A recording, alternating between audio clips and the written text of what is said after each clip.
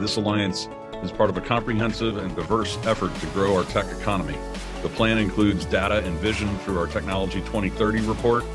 It includes leadership in the legislature with our new Technology Caucus and a united business community led by the Missouri Technology Alliance. We all heard about the great trends that Missouri has in technology and technology manufacturing, IT, and other areas across the state that put us above many other states. And this Technology Alliance is really taking that to the next level. Our companies need to access the very best innovation in the world to be competitive. The policy environment, state level policy, federal policy, all play an important role in having a successful environment.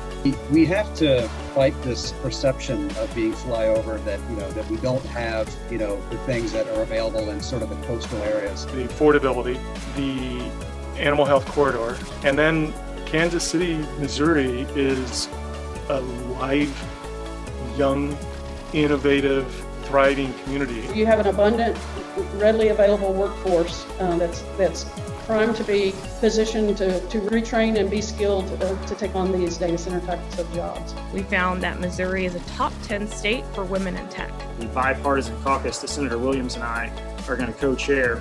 I could not be more pleased to be part of this and to have been asked to help head this up. Almost half of my Senate colleagues have asked to be a part of this. This is vitally important to building out the economy here in Missouri.